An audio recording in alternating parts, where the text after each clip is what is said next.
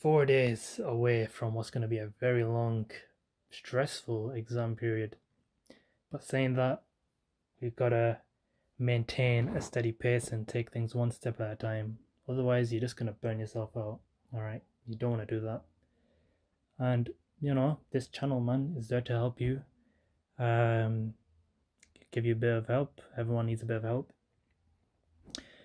And today's help, you can say, is on edema, right? Now, what I want to do here is I want to talk you through my perspective in the form of a flow diagram.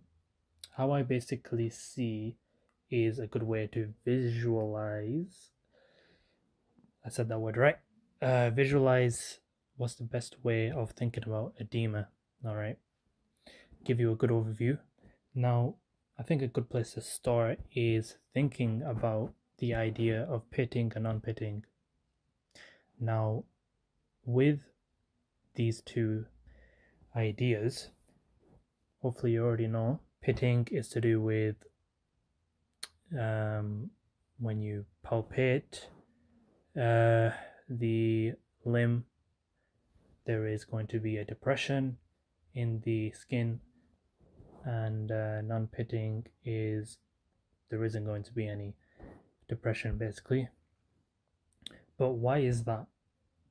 The reason is because if we focus on the interstitium, all right, you have tissue and you have interstitial space, but alongside that you have something that drains the tissue fluid. And what is that? That's the lymphatic system.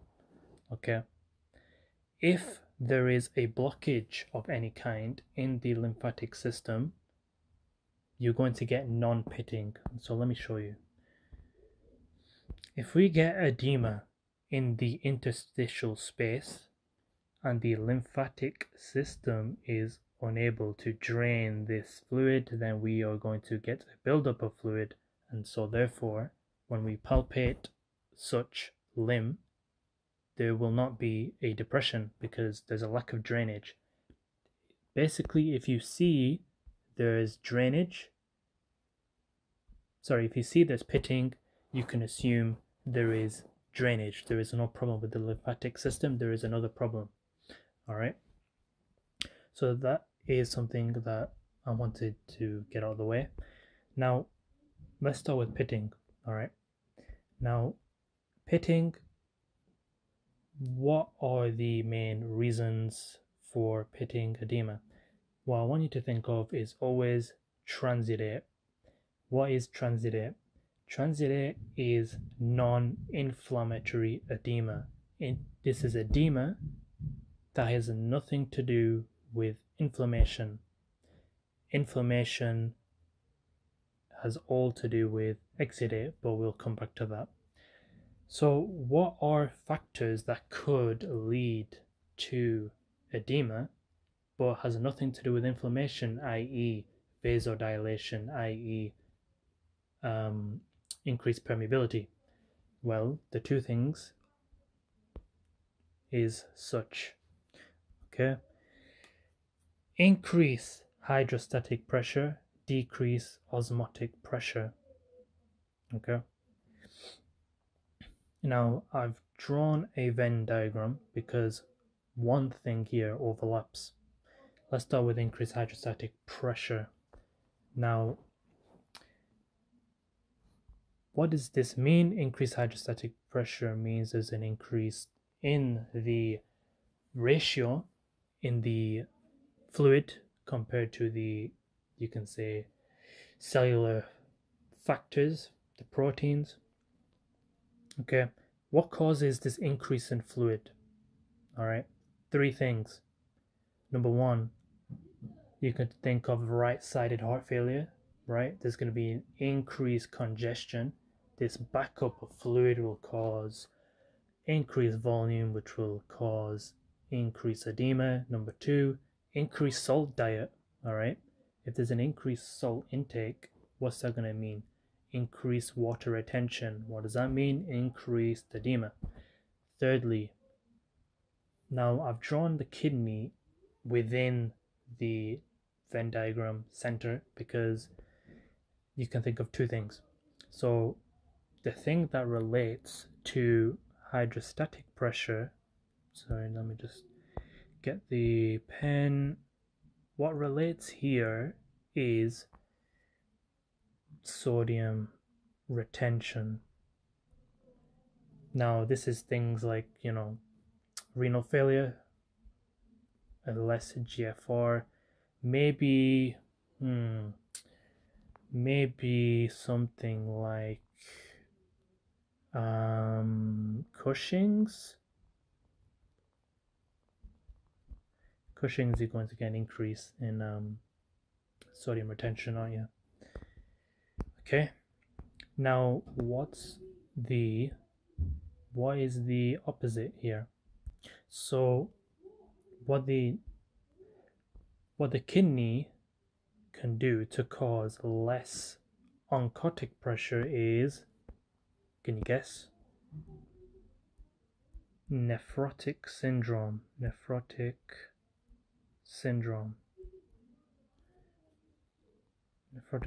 All right, what's going to happen in nephrotic syndrome?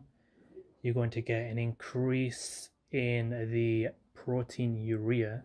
You're going to get a decreased protein content within the blood, and so because of that there will be less oncotic pressure.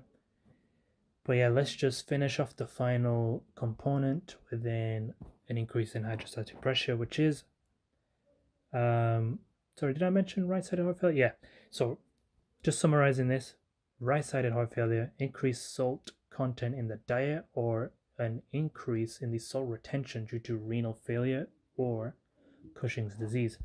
Now moving on to decreased oncotic pressure, like I said, you got nephrotic syndrome or you got liver cirrhosis. Yeah, your liver is responsible for certain protein production, including albumin. All right, if this process is defective, you're going to have less proteins, i.e. less oncotic pressure, okay, causing edema. Now, why have I shown money and less P's? All right, basically transidate. What is transidate? Transidate is basically this tissue fluid in which you have a less protein content, less P's, less protein content. All right, just a way of making things a bit more imaginative. So when you think of transidate, think of a tissue fluid which have a less protein content. Now that should make sense because this is not an inflammatory condition. There is no increased permeability. There is no vasodilation, right? So you won't expect proteins to be able to squeeze out. There's no spaces. Yeah, everything's tight, right? And if you wanted to make things a bit more a different way to categorize hydrostatic pressure increase, you could think of arterial factors and venous factors.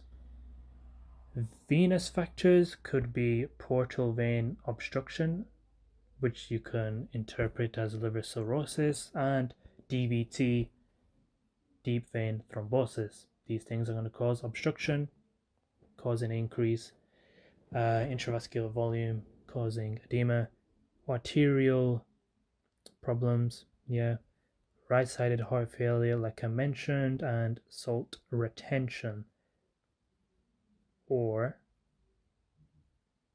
nephrotic syndrome. Okay, it can be salt or it can be protein retention, i.e. nephrotic syndrome. So yeah, transidate, which is a pitting edema, is all about increased hydrostatic pressure, decreased oncotic pressure due to these various reasons.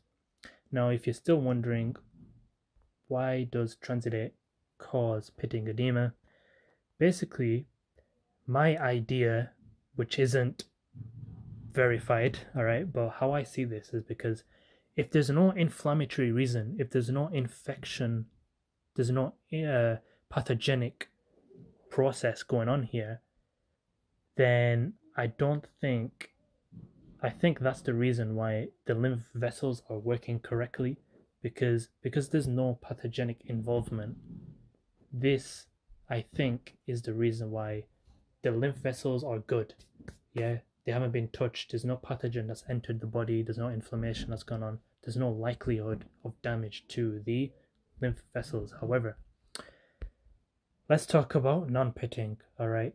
Now, when I say non-pitting, I want you to think of exudate. And when I say exudate, I want you to think of increased permeability or inflammation.